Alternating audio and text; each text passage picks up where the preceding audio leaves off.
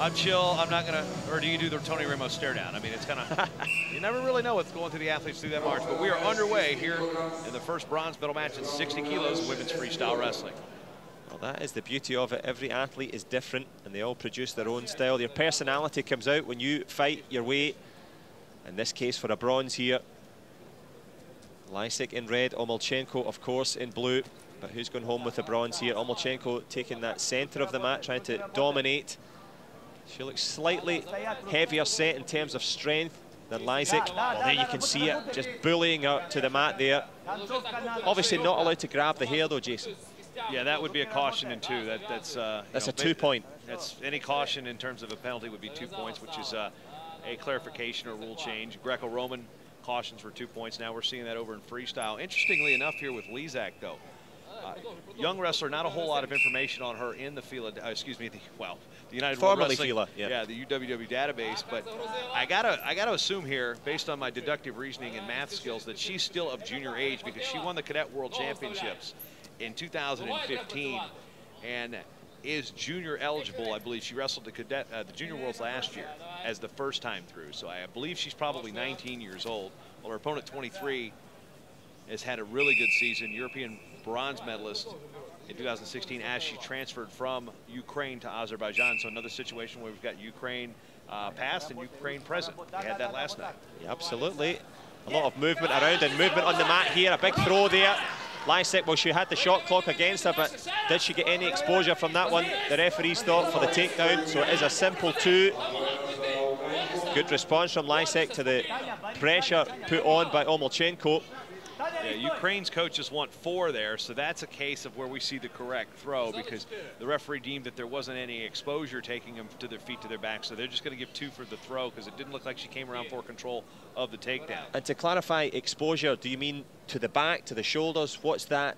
90 degrees. 90 degrees. So if your back, any part of your back is more than 90 degrees to the mat, that is back exposure, and that will be 2 points. So that's the reason it was 2 instead of 4, but still a handy little lead here for LYSAK. Not insurmountable as we get into the last minute of this one here. OMELCHENKO had the aggressive start. Looked to have the power as she shoots for both legs there. But straight back up to her feet, LYSAK. She's in condition for this one. Yeah, good defense there with that, stopping that big power double, now trying to step around and getting behind. Got to be careful, giving up the 1. Could have been worse though, could have been worse because if you're rear standing, the 5 is back in freestyle wrestling. I mean, that could be suplex city before you know it. Suplex city, liking it. Yes, that is a, yeah, you know who reference. Yeah, a high 5 for that.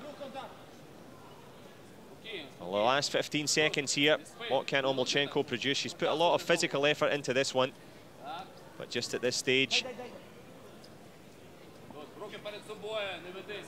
the clock ticks down, and the Azeri will have to go back to her coach and try and figure out what to do here. A slender margin, just a point, but that could prove pivotal for LYSAK.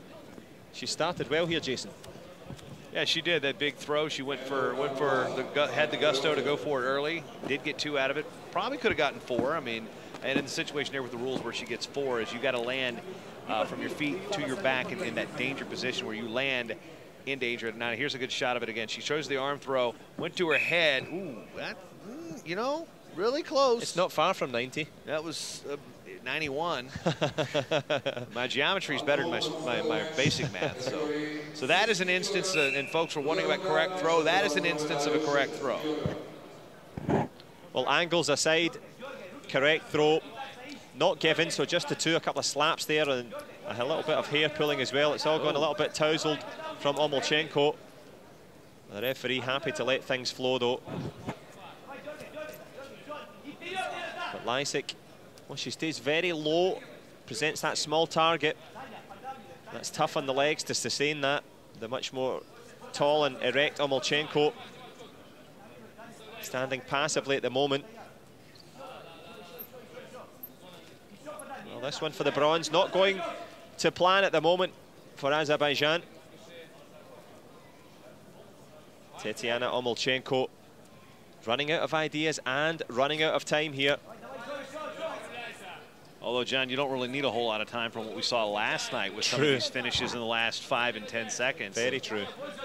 There's time on the clock, there's time to wrestle.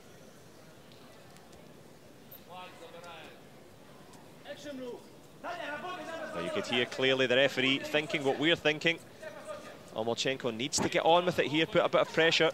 See, that's where you know, sometimes as a wrestling fan, I get confused with what the referees are looking for in some situations.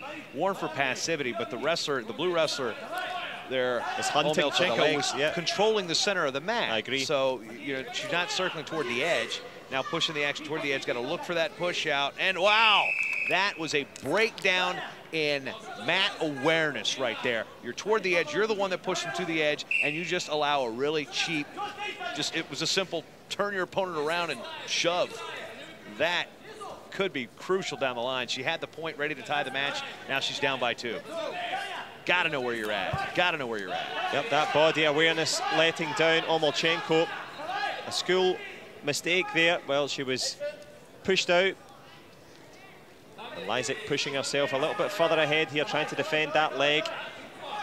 Does well. Again, she showed great strength here, LYSAK, and that awareness that you spoke of, Jason, so crucial. Concentration as well as understanding where you are. Yeah, it's that situation just baffles me. She did everything she could to fight towards the edge. She's doing it now again.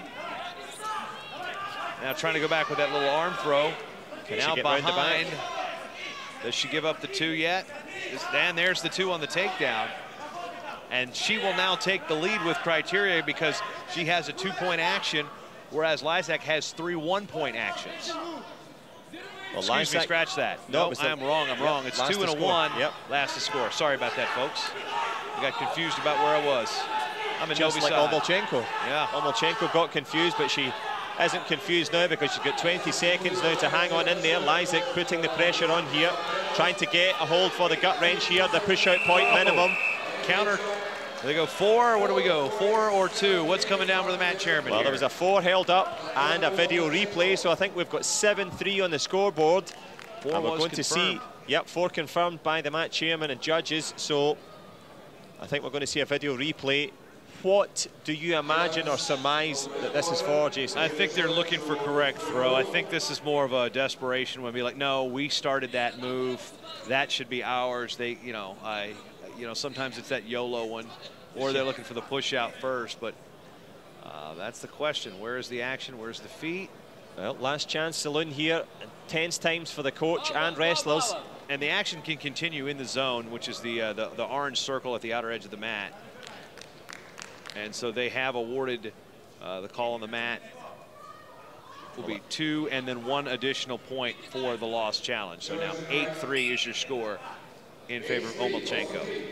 Well, it didn't look like being a 5-point game for Azerbaijan's Tatiana OMELCHENKO. She was up against it by LYSAK all the way through, but that little slip in concentration as the clock ticks down, it's all over. LYSAK, a credit-worthy effort. Tatiana OMELCHENKO, well, when she needed to, she managed to find the telling score. The bronze medalist in the women's under 60 kilogram grouping. They trailed this match with 1.5 minutes to go, and then all of a sudden, yeah.